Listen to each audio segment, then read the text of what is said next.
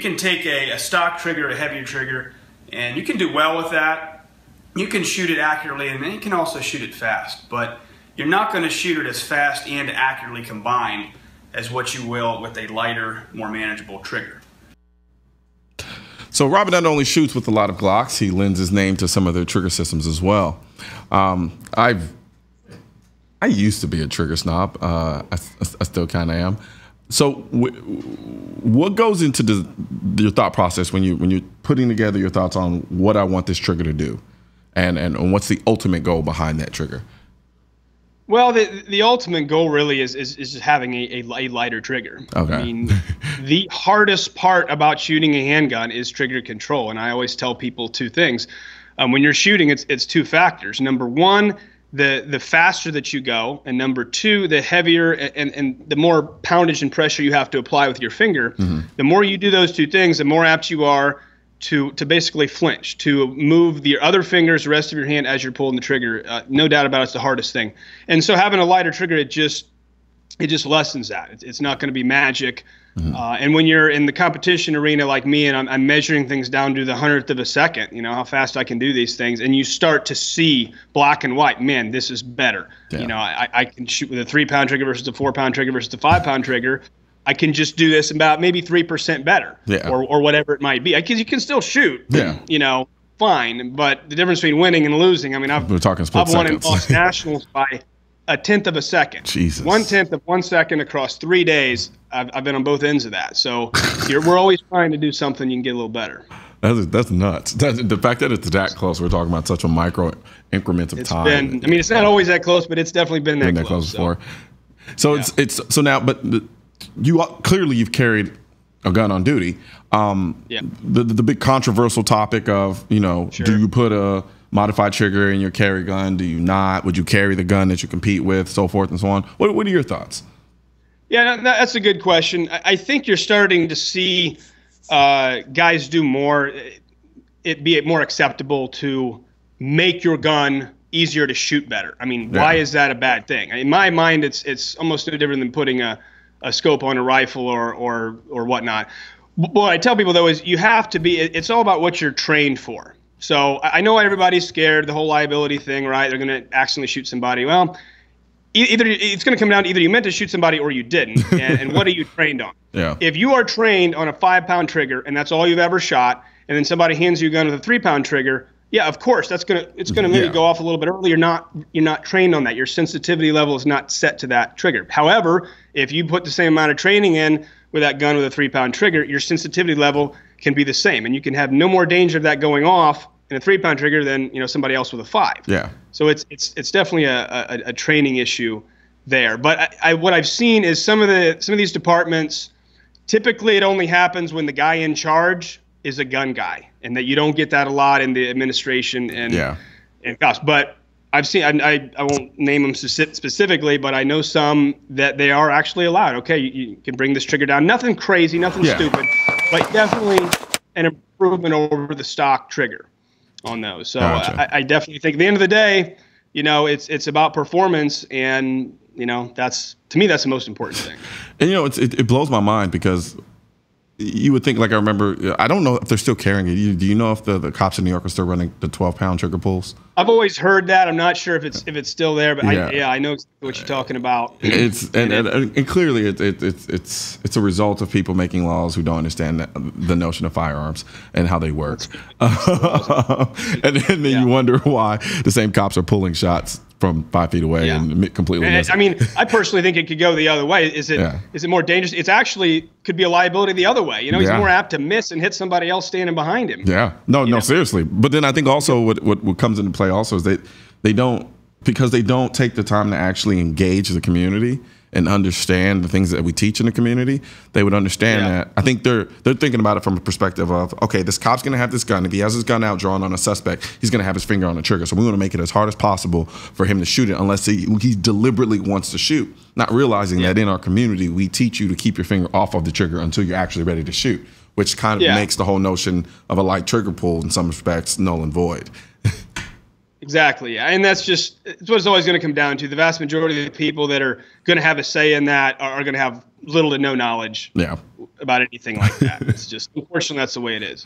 Now, I think another thing we kind of touched on a little bit was the notion of modifying your carry gun and the liability issue revolving around it. And I think there was this kind of common idea that you don't want to modify your gun that you carry, because if you ever have to use it in a situation, they're going to use that against you. And I know where it came from.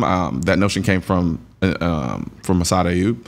He was an expert testifier, and I'm going to go on a soapbox real quick.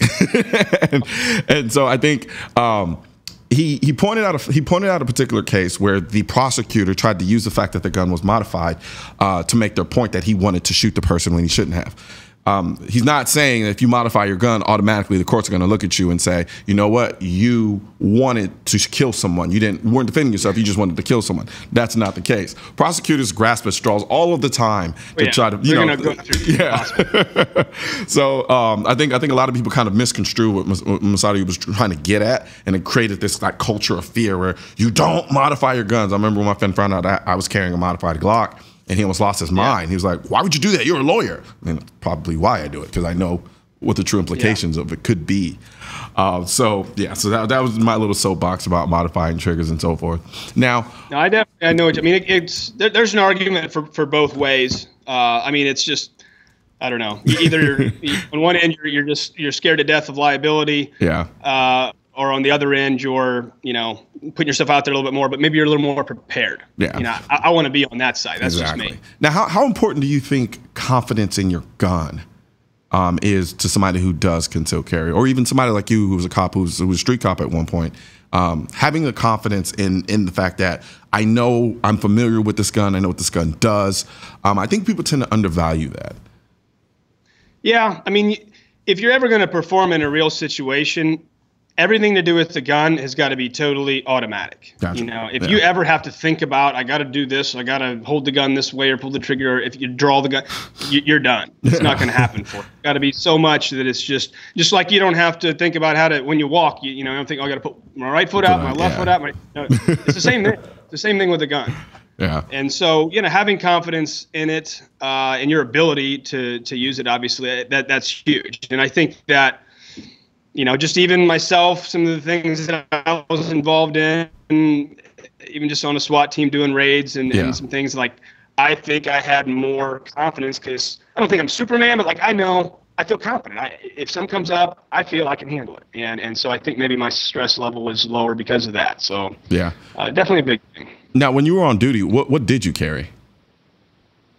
Well, for most of the time that I was there, we had an issue gun. There's a whole backstory to that, with administration. Most of the time I was there, I had to carry a SIG Pro 2340, a 40 caliber. It's like a cheap SIG. Gotcha. And so the last, there's such a thing? Probably, what's that? There's such a thing as a cheap SIG? Well, cheaper SIG. And then the last couple of years I had to carry an MMP. So basically our whole department wanted Glocks, but the chief, who was not a shooter, did not know too much about shooting, probably the least on the department. Jesus. Of course, it's going to be what he wants. And some of it was because I think maybe he knew I wanted a Glock, so he wasn't going to do it personally. I can say that now. He's no longer the chief. Now, so ideally, if you were going to carry, I guess I'm going to step out here and assume it would be a Glock. If you had your choice, what Glock in particular would you carry? And why? Actually, now that I am auxiliary auxiliary is under different rules, so we carry whatever we want. So the gun that I carry now on duty when I go in, which is not a lot, is the same gun that I won my first nationals with in 2007. It's a Glock 35. Really? So it's a real gun. It's a big gun. Yeah. I either go one end of the spectrum or the other. I either carry the Glock 35 or it's a titanium Smith revolver in my pocket. Gotcha. Now it's one of those two when I carry. Now, why that gun in particular? Is there any particular reason why, above and beyond the fact that that was the gun you used for your competition? Is there any particular aspects of the 35, like say for instance, aside, like compared to say a 17? Yeah. Well, I mean, it's a 40, a 9 and a 40. To the vast majority of people, I would recommend a 9. Overall, they'll shoot it a little bit better. It's a little cheaper. The 40 it's got a little more pop to it. It's going to matter so much more where you hit somebody or whatnot as far as what it is. I realize that, but it's got a little more. It's got a little more pop, and the 35 is a bigger gun. Yeah. When you take its counterpart, a 22 actually, when you go from a Glock 22 to 35, a lot of people don't know this, but you actually get about 2 more ounces of weight in the slide, and it makes the gun softer. Now, the 9mm is not that way. When you go from a 17 to a 34, it's actually the same slide weight. Gotcha. So the gun is a little bit heavier, and it's a little bit softer. Some people, to shoot. Some people think it's like, oh, it's such a big gun. I'm thinking about it. Okay, it's 3/4 of an inch longer than a 17. Is that huge? I mean, if you carry it outside on an outside holster, I don't think it's a huge deal. Now I'm gonna say something. I'm probably gonna end up embarrassing myself because you're probably gonna be more of an expert on this than I am. Now I like to shoot fast. I have noticed that I tend to shoot guns with smaller slides, not overly small, but say for instance, if you were to give me say a 34 and then versus say a 19, I feel like the gun's cycling faster with the 19 than it does with the 34 because you're dealing with the smaller mass on the slide. Sure. Am I making any sense right now? Yeah, no, that makes sense. And a lot of guys, especially on more of the steel guns, will lighten the slide. The idea, and I get that, the idea is that, okay, if you have a lighter slide, the reciprocating mass is less, so the slide cycles faster, gets back on target faster, you shoot faster. That's the theory, and the gun does cycle faster. However, in tests that I've done myself, I don't shoot any faster with it. Okay. Just because the heavier slide cycles slower, it's still cycling a lot faster than you're able to pull the trigger. Yeah, gotcha. So okay. and on closer targets, I can see how. No, I totally understand what you feel there sometimes. Where it makes a difference is on the harder shots. If I'm just shooting full size targets, 5 yards, 10 yards, maybe even 15, fast, not so much. And you start shooting plates, 8-inch plates at 25 yards and partial target, and you're trying to do that fast, and that the lighter gun, it's more violent. And you're right. That is true. Yeah, it shows up, and it's when I actually really measure performance on those targets, I'm better with a little bigger, heavier gun. Okay. We're going to take a quick break real quick, but before we take that break, I want to ask one question.